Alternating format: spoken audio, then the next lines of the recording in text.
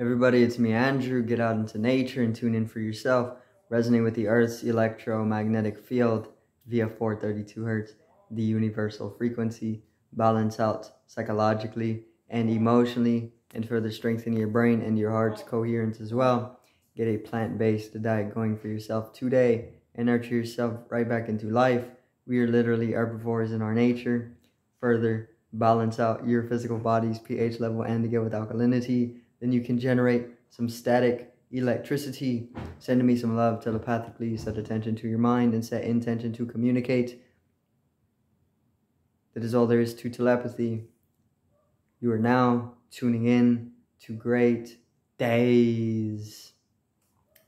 So I'm going to talk on trusting and living in the bliss that comes with trust. Okay, so we're going to get into this.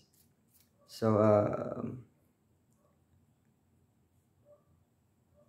trust is very, very vital, okay, to everybody, because without trust, it makes it very, very hard to get in the flow of things. All right, if you can't trust, the flow is kind of blocked up. So you got to really come to the realization that trust is very, very vital for the flow of things, for the flow of the universe to take its course. And trusting is something that is deeply embedded in our being. Okay, I only say this because whenever you are born as an infant, trust is within your pure core. Okay, you have to trust somebody else very unconditionally to keep you alive. Otherwise, you're going to die. Okay, so trust is very, very deeply embedded in our core being, in our coding. So it's a very powerful thing, you know, and it's like that for a reason, you know. You have to hold that unconditional trust for the universe, the cosmic mother. Otherwise, it doesn't. Otherwise, corruption can detriment you. Okay, which is inevitably going to happen, but you got to keep that underlying trust. Okay, an unconditional, deep trust. We all have it already, so it's not something you got to develop. It's something you got to realize, but it's covered up, which is the corrupting force. Okay, there's corrupting forces that come into detriment your system, and the conditioning of society pretty much covers up that trust, you know. So it leads you into a more leads you into a malicious state, you know, whenever you get you develop too much conditioning and programs that don't go that don't function in harmony, you know. Disharmonious programming and conditioning, they can cover you from your core being, you know, or your inner being. So what you got to do is you got to revert back, you got to decondition, and you got to disconnect from the programming of society, the societal norm, and you have to go deeper within your own being. Okay, because this is where all truth is. This is where you're gonna have this is where you are going to have the experience of God in the center of your being, the center of the heart.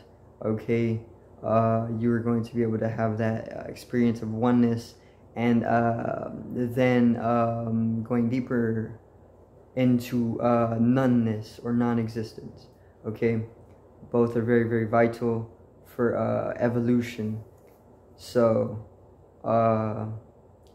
that trust is needed to be realized by each and every individual.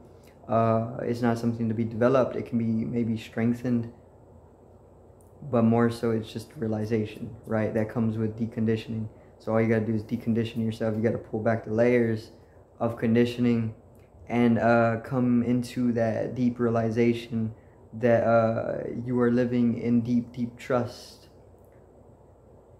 of the universe, you know, because all beings have this in their coding, the trust, right? So once you have that realization that you are living in deep trust of the universe, then everything changes, you know. And this is synonymous with enlightenment. Okay, it pretty much is enlightenment. Coming to be enlightened, you're going to have the realization that you've been living in a very deeply intimate trust, you know. And this is very much needed. Okay, the realization itself, and that's all there is. All you need is the realization. It's all you need is to decondition, or it can come naturally, you know, because it's already there. So you got to allow it to flow itself out. You got to allow it to express itself. Let's say meditation will allow you to get there. Even psychedelics.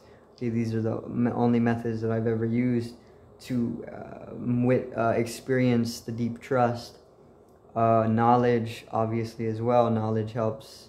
You know, if you just break it down with common sense, you will eventually find that it has to be in trust, or there has to underlie a deep unconditional trust and love. Otherwise, nothing would be as harmonious as it is. Okay, even with the disharmonious societal norm that we live in. So once you have this realization that you are in this deep state of trust, you then go deeper and deeper into this, and you start living in accordance with this, and it can completely change your experience. And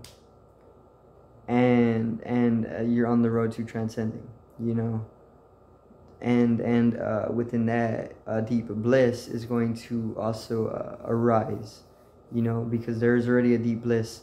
We are already living in a very deep innate bliss. The bliss bodies, you know, or the bliss body. This is beyond the pains. This is beyond the physical. This is beyond the mind. Okay, this is beyond all of these heavier densities, and this is a more eternal body, okay, or a state, and it is pure bliss, and we all have this, right? So there's nothing to be developed more, so you got to get into your path, your unique path, to be able to come into realizing or experiencing that bliss. Okay, but we're all living like this, so we're already all in bliss. All right, but you can play that you are not in bliss. You know, you can act that you're suffering, or that you're entangled, or whatever it may be. But this is just to keep the bliss going on an underlying level, okay? Because you're deriving bliss or deeper pleasures from putting on that act itself of suffering, you know. Like you go to a movie, and it's the genre is horror or like tragedy, you know, and you derive bliss from this, you know. So you're putting on your own act, and you're getting caught in it, right? This is bliss. All right. So we are all within bliss, okay? And it's this simple. All you gotta do is realize that you gotta have the experience. You gotta dive into the bliss. And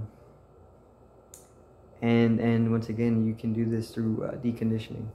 All right, you can use meditation. You can use whatever method works best for you, because there's many different methods. Every individual takes a different path to being able to get there. You know, some people can share paths too. Everybody can share a path. You can develop your own path to come into realization, self-realization. But everybody's coming into self-realization. Okay, there's one destination, many different paths. Okay, so you're gonna realize deep trust, and you're gonna realize deep bliss. Okay, and the deep bliss is synonymous with eternal life as well as the deep trust. Okay, immortality.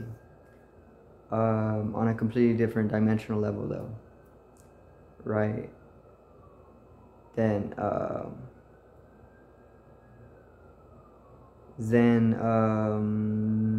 the experience completely changes after you are coming into self-realization, or after you come into self-realization, everything changes perceptually or experientially.